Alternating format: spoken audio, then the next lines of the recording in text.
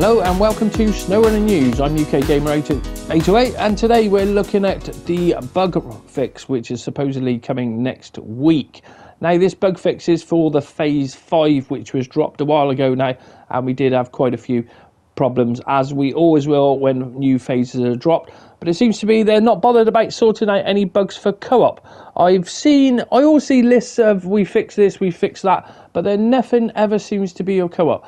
Now you can see in the video at the moment we were having issues, in this video itself we were having issues where I couldn't see one of our mods but everyone else could, and it was a bit of a strange one. And you see with the Jammy Dodger 4x4 that had issues with some of the add-ons for it. Not sure what the hell that was going on with, but it was just in the game we were messing around at. So hopefully we can get these problems resolved, but I don't think it's going to happen because they don't seem to fix any bugs on co-op. It's always on single player. Now if you're playing on single player and you're new to SnowRunner, you probably won't experience that many bugs because the main bugs are in synchronization, where there's different things happening on different people's screens. Now saying that, next week it looks like we're going to get the update, the huge update. Apparently it's not a huge update, it's just an update for a bug fix.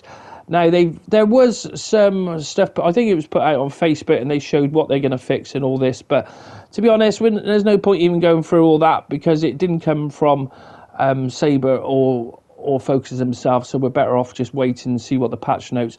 And we know what these patch notes say. They say they fix this and fix that, and then we actually go and check and it's not fixed. So that is what is pending for next week. It's been a long time coming, and hopefully we can get back on the game because I haven't really been playing SnowRunner over the last few weeks. I've been hitting Battlefield D when that came out and just been on American Truck Simulator, and I've just been modding. So I've been in SnowRunner just looking at my mods and what have you, but that is about it. Actually playing the game, we haven't bothered. So hoping for a bug fix to come out this week, and that might resolve some of the issues on the next phase. Right, so next off we hear of the Phase 6, the Haul and Hustle. Now that is scheduled for release. Well, they were saying originally it was going to be December time, and they really need to bring that out before December. If they don't bring it out before December time, then there's going to be a lot of people not going to be playing SnowRunner anyway, as there's a vast amount of games coming out in the next, what, 6-7 weeks really. There's quite a few games I'm interested in with FS22 coming out, and then Battlefield, I'm going to be playing that on a regular basis, probably only twice a week, something like that, but that's more for playing with subscribers where I'm going to have my own server and whatever, so really looking forward to that. And I want to get back into SnowRunner. So they're talking the PTS is going to be coming next month, so we were hoping it was going to be this month, but it doesn't seem to be. The devs have done their first playthrough on the new map, and all they've told us about the new map that it is bigger than the Don region, which isn't very hard really, as the Don region was tiny. Let's hope it's got more contracts and more missions on it, because this is the main thing guys want, so then you don't finish a map within a few days. But we'll have to wait and see on that, because you know, it's like we're always sat waiting for the next bit of content coming, and it's always going to be like this. So hopefully it will come on the PTS next month. And then they were talking about it was going to release on December, and they need to do that. They really do. If they don't, we're going to be there's lots of people leaving. There's loads of people have left already. I get comments every few days saying I haven't played this for months on end and what have you, and I thought, I'm not surprised.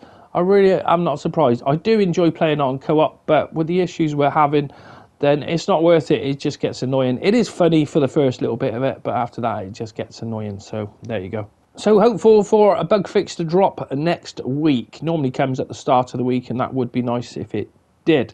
Now moving on to mods. I haven't been covering mods lately, as I have been. I started doing nights a few weeks ago. I'm back off nights now. But there hasn't been a lot core for me doing mods at the moment, as I don't see lots of people asking for it, and the community has died down quite a bit. So if it's something you want me to do, then I might think about doing it on a weekly basis. And what we're going to do at the moment is, I think every week I will do a SnowRunner news to keep you updated on the weekend of anything what's happened in the week. However, not a lot happens nowadays, so that's why I haven't really been doing many videos. Now going over to 808 Modding, which is our modding group, which set up quite a while ago now.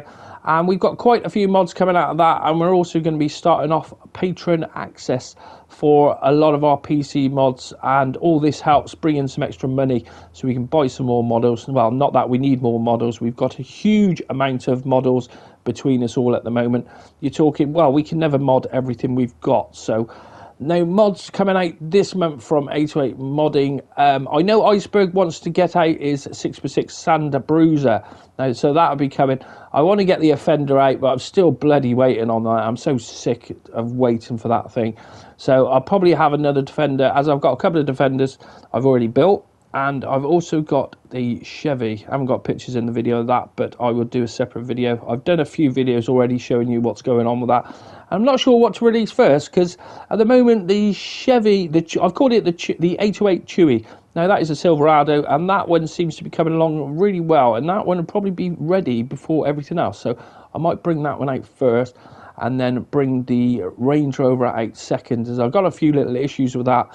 And with modding, what you find is that if you've got issues with one, you move on to another mod, and then you'll come back to that at a later date. This is the way it seems to be. But I prefer it like that, and then you just don't spend hours trying to work something out, which half the time somebody can show you how to fix it in 5 or 10 minutes. So that's why the Villar's on the back burner. So I'm hoping my first mod release will be the Chevrolet Silverado, aka the 808 Chewy. That will probably be the first one I'm going to bring out next, but it depends how we're getting on, really. I'd love to know your thoughts on which one you'd like to see first, and anyone who says, oh, I'd like to see the Offender, yep, I'd like to see that one too. But until the textures are fixed on that, then there's nothing that you can do. It's out of my hands.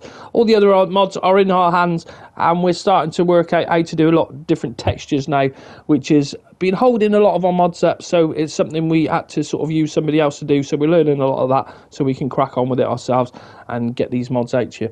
Now, a part of 808 Modding is that all our mods will come out to console. Obviously the branded versions will be available for patron members only, and then anything else, anything unbranded, will come to console. It's as simple as that. Now, like I said, we have got a huge list. There's getting on for about 14 mods in the pipeline, which are actually in the game at the moment, but they all need finishing, so that's what we've got to crack on with. And the help of being able to put new textures on vehicles makes a big difference. Righto, that's it for today's SnowRunner news. I hope you enjoyed this episode, and if you did, maybe I'll see you on the next one. Big thanks for watching. Till next time, goodbye.